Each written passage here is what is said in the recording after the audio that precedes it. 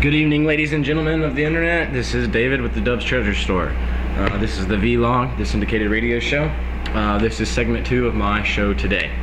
Alright, so picking up where we left off, let's start back into the description of the points that I wanted to make. First of all, let me turn this down. Alright, first of all, I believe that an understanding in anthropological studies is important because it's my most favorite thing to do.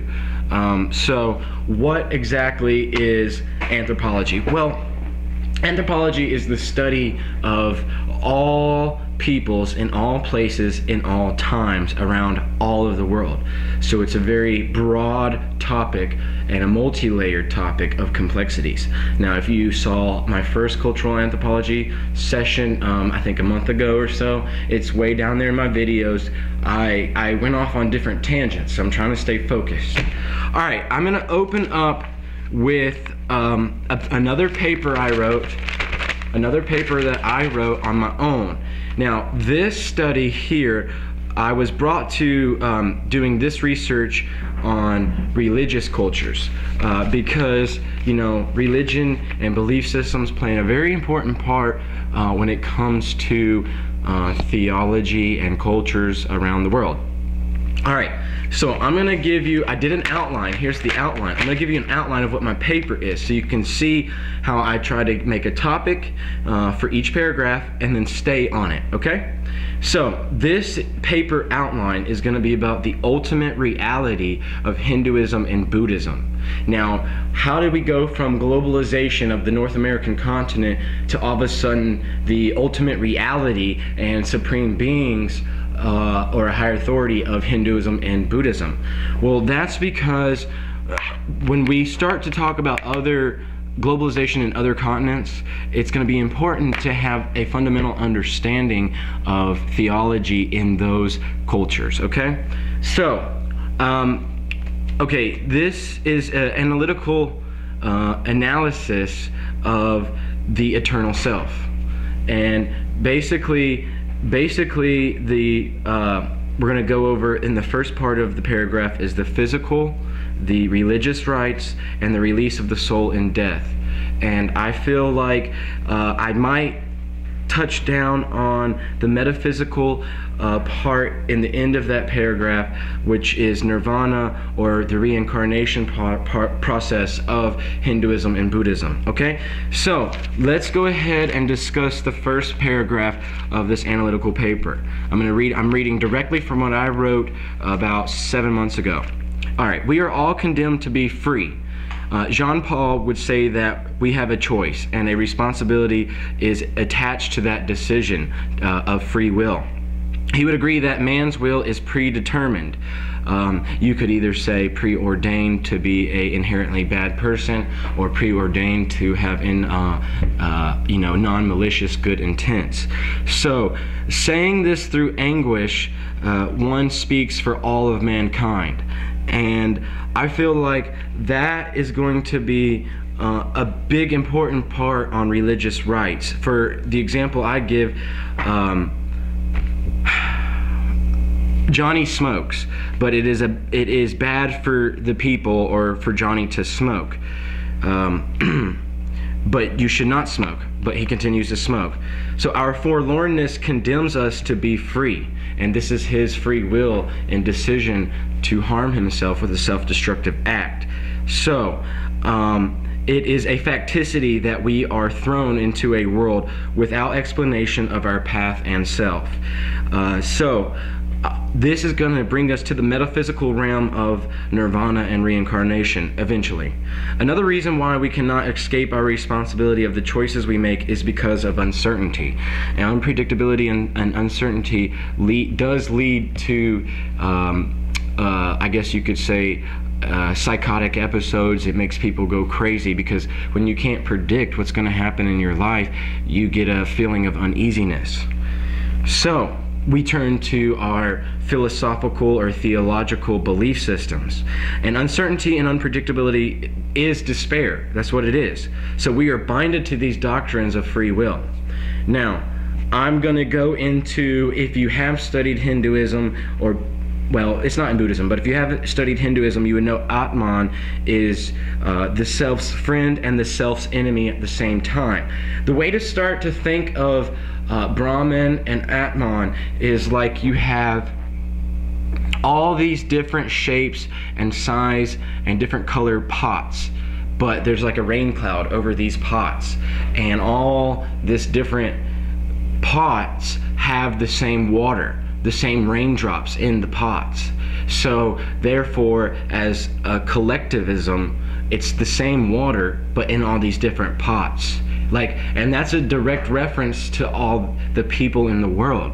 Like, if you want to look at it another way, is when a storm rains over the ocean and that fresh water goes into the ocean, where is that fresh water drop?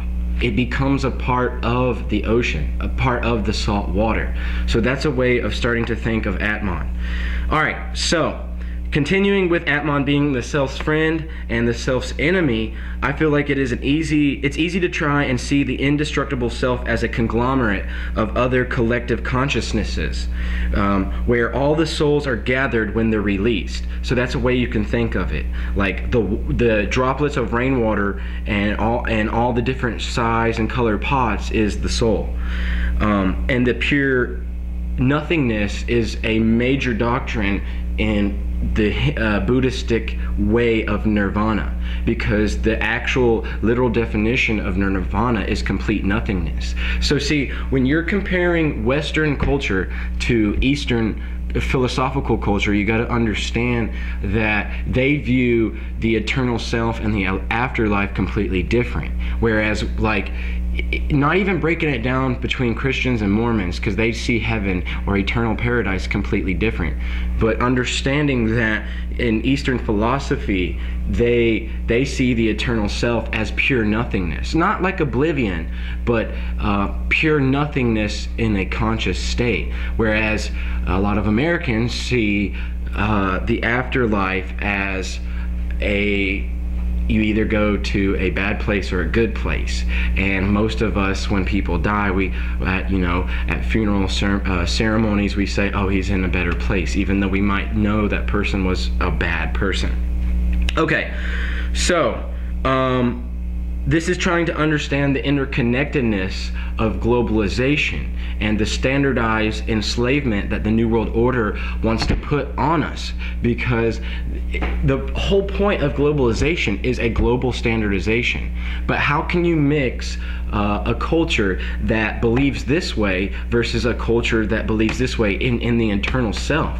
Like, we're not even on politics. We're not even on a level of recreation. We're on a level of the afterlife and the eternal self. So if there's that much difference, how can you standardize those two completely whole different belief systems? So that's why I'm trying to show you the collectedness of the interconnectedness of the mind and body. All right. It's almost like a synapses of a hive mind. If you follow my game reviews, and you follow what we do on Magic the Gathering and all the card games, I have just started doing some Warhammer stuff and bringing the strategic tabletop games to the website. I haven't done any videos yet, but if you do play Warhammer 40K and you've heard of the Tyranid race, you would know that all the little minions are connected to a higher hive mind, super destructive war machine.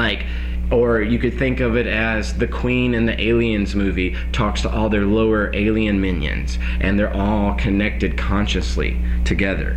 So, or like a real life example is bees in a hive. Like when you disturb a beehive and a bee stings you, that pheromone makes the rest of the beehive frenzy. Or like if you swat at a swarm of bees, why does it make the rest of the beehive go crazy? Well, that's because they're all interconnected. All right, so the theory of karma yoga has heavy emphasis on the detachment of consciousness regarding someone's actions. to do good without thinking about self-interest or personal rewards. Now, I used to, in the early days of my college studies, I used to think people were inherently bad, and now I don't, because I've seen personal action to disprove otherwise. But the doctrine clearly defines it as an unselfish act. Okay, so act unselfishly, basically, is what I'm trying to tell you.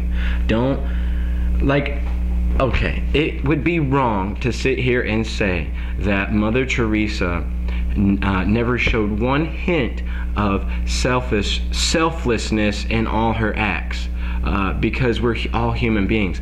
But she probably did show that a lot more than us, or some of us, basically saying she probably acted unselfishly more than others in today's times, or like Princess Diana. So don't do good to get something out of the action, but just do good and live a harmonious life. That's what this paper that I wrote today, because instead of just focusing on globalization's facts and all the stuff and all the news and all the documents I'm going to bring you, I wanted to bring you a philosophical topic about good things, and I didn't always want to be depressing and always down on deep topics. Alright, so reincarnation allows me to see in Hinduism as a release into the next life. Even in, really, I have a lot of friends that live in Nepal, and they say that Buddhism is just a branch of Hinduism from Hindustan.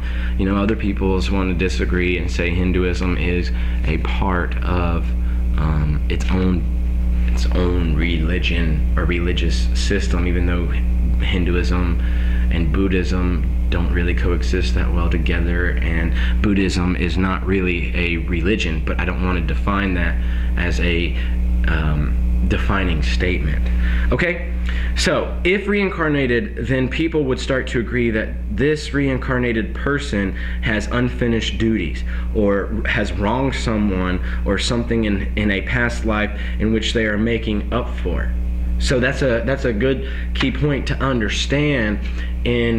In Buddhism, reincarnation is viewed as a good thing, but in Hinduism, reincarnation is viewed as kind of a bad thing, or is really frowned upon. It's not something that in Hindustan, Hinduism, they have a saying, let's not get reincarnated. That's what a lot of my friends over there tell me. Okay, so my favorite example of these are three candles side by side. The first candle is lit. The second wick is lit by the first candle. Is lit by the first flame. Okay, we do this until the flame gets to the third candle. Extinguish the other flames, leaving only the third. Well, the flame on the third wick is essentially both original flames within this one flame. But where are the two original flames? So that breaks it back down to the water, the fresh water in an ocean. Like I was saying, where's the fresh water droplet in the salt water in the ocean? So that's kind of another way of trying to understand it. So when a person has become awakened, they have been given insight of moksha. And moksha is the truth of knowledge, or basically the higher understanding that I'm always trying to bring to you guys. Because basically we want to reach moksha, but we don't hear that in American and Western archetypes of culture, because it's just foreign to us. Alright, so the Buddhistic doctrine of mind is fascinating to me because there is no self. Like, another way of thinking of the Buddhistic doctrine of self is, I think there was a famous emperor that had some court Jekylls or court Templars that were trying to make the emperor understand what removing self was and how he could best do it, because it was a war emperor, a warmongering emperor, was to use his chariot, his war chariot, as the example of the self. Basically saying, Emperor, if you were this war chariot and you're a whole complete part. And we take apart the reins, we take off the wheels, we take off the spokes, we take off the standing platform, we take off the armor that protects the chariot. Where is the chariot? If you disassemble all of the chariot, there really is no chariot until all the pieces are together. So that's kind of understanding it. But we as Americans want to label everything, and we want to categorize this and that. So we also love our definitions, our exact definitions. And it does seem to most that we define our individual self and identify a mind, a thinking mind, with the self. But, you know, if you were just born in, like, you know, let's say a family farm, where they put two people together to breed, and then they take the child like a hen from eggs, and then they put the child in another place, another camp, how would that child get his identity of self? You don't just come across this identity of yourself without some guidance. You have to have guidance, because that's like what, going back to Descartes. I think, therefore I am. Well, if you never had that idea of self, you wouldn't be able to define this clearly. That's why this is important. So, an example of the monk and the king discussing the chariot as a self. When the monk has stripped away every aspect that makes up the chariot, there is nothing but the parts. So this is also understanding another part of nirvana, complete nothingness. So the five aggregates that segues into this example is the mind as a whole. Of the five aggregates is nothingness once you begin stripping down the solid state. The theory of nirvana is nothingness. Once again, I keep repeating that so you remember the difference between nirvana and reincarnation. Alright, this leads to the middle path that they try to stick to. Basically, the right thinking, right mindfulness is a path that leads to a compassionate intellectual individual. And it is a balanced way of life. I agree that people who harm others have suffered already as a victim somewhere in their life and are acting out that contempt. Okay? Because think about it. A person that is getting off on harming others or seeing others harmed is already a victim of some violent act or violent neglect. I mean, if you really honestly think about it, someone that gets off on something that's sick, they've suffered and endured something sick themselves. They're a victim without they're a victim in some way without even knowing it. So this leads us to the Eightfold Path, and in my opinion, it does seem to shut off a lot of questions raised about the eternal life, because, well, wait, let's backtrack. But at the same time, if I believed in this institution of thinking, I would feel that the thought process of what happens to me, my soul, myself, my mind, when I die or leave this plane of existence, that at least the whole notion of nirvana puts me at peace. So, the peace in nothingness, or I would receive a reincarnated path. So, I'm going to stop there on free will and leading to the eternal self. I was just giving you that as, you know, daily thoughts today, because I think it's interesting that we as a people understand your identity of self. It's very important, even to Christians and other modern Judeo beliefs. Okay, so again, I guess we're going, I don't want to take a break. I just want to go straight through this break, and I'm going to skip to something. I'm going to go back to globalization, but I'm going to skip the American continent that we are on right now, and I want to go to parts of the Caribbean, okay? So you can still, we're still trying to understand, excuse me, I wish I had a button to mute myself sometimes. I ate garbage, which is what is known as fast food, so that's why I don't feel that great right now. Alright, so the Caribbean is the American backyard, and that's why I think it's kind of important sometimes to understand that. because that's where we started with, that's where I've started you guys with, is globalization on the American continent, or in the North American continent. And I think it's sometimes it's neglected in a lot of discussions and debates. Okay. So the Caribbean has many factors that make the area a very distinct region. And because the Caribbean are island societies, their populations are cluster groups. If you have some statistical understanding, or you've taken statistic classes, you would understand cluster groups. Or especially a lot of sociologists understand cluster groups, because you need to understand stuff like that to do a proper survey on a population. Okay? So early and mid 19th century was a highly egalitarian for these societies. There would be less horticulture and agriculture within the mainland regions because of the poor soil due to the subsistence farming and underdeveloped governmental programs that initiated positive growth in the agricultural industry.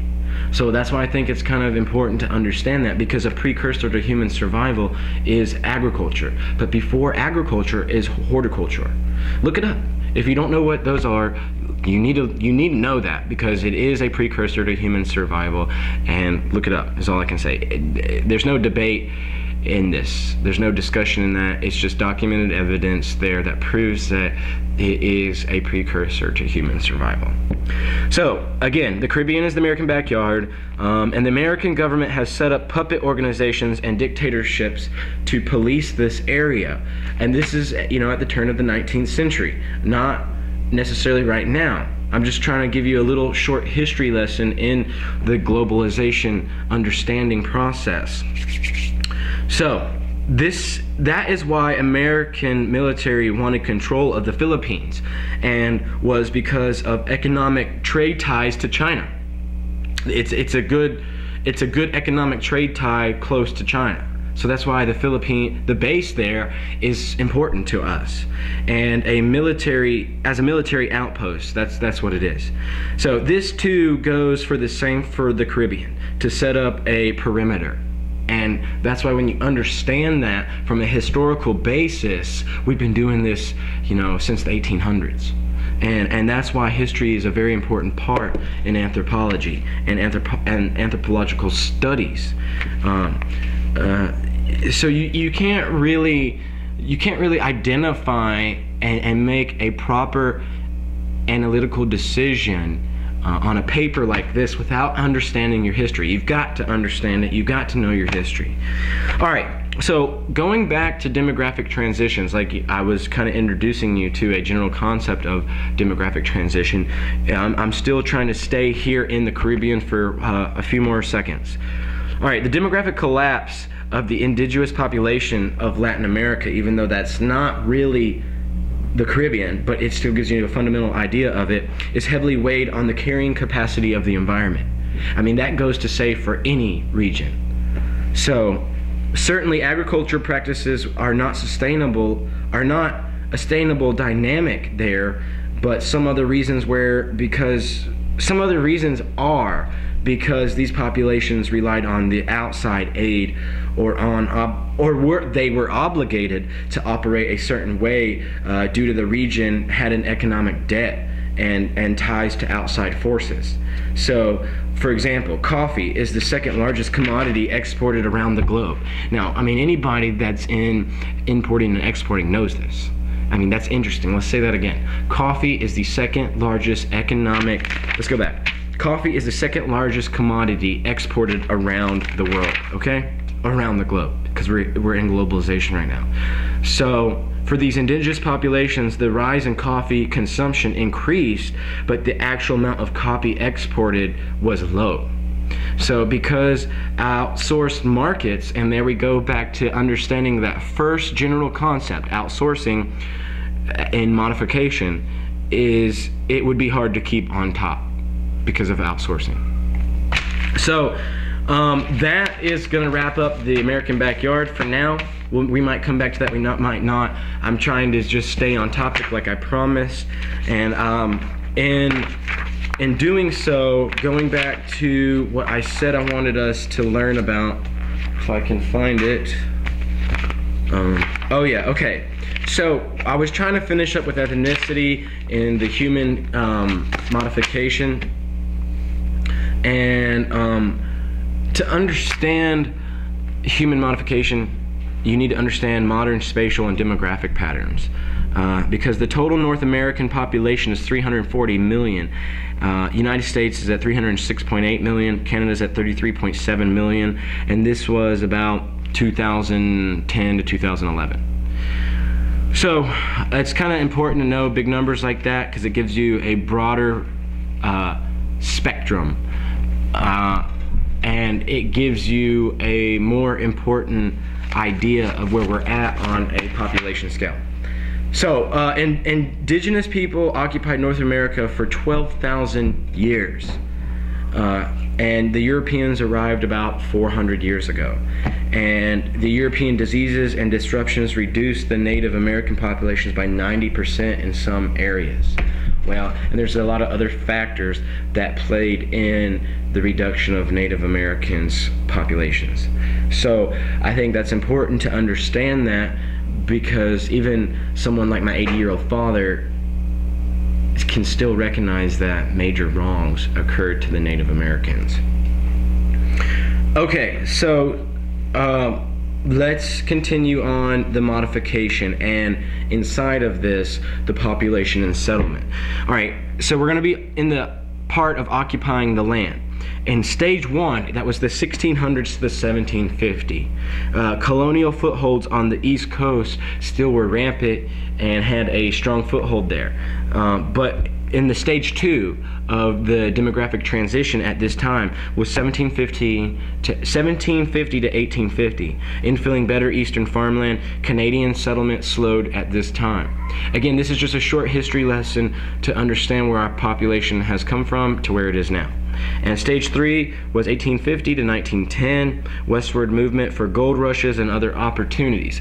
I just write these topics down, these highlighted topics, so it gives me a general idea from where to talk from. If you're just wondering like why I'm going from like topic to topic like this, because I feel like it's important to understand westward expansion, because that's really what, you know, the pioneers, that's where the trailblazers came from, and understanding that that's the American dream, that's the American way of life.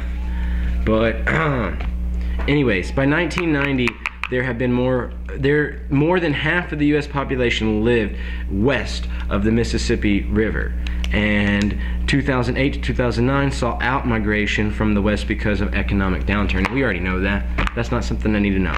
But that's just a quick move from the 1800s to now, and trying to just understand a transition in the demographic model. So I don't know where to go right now. Actually, I have so many things on my mind. I want to bring out something here from Paleolithic prescriptions for the diseases on civilization. And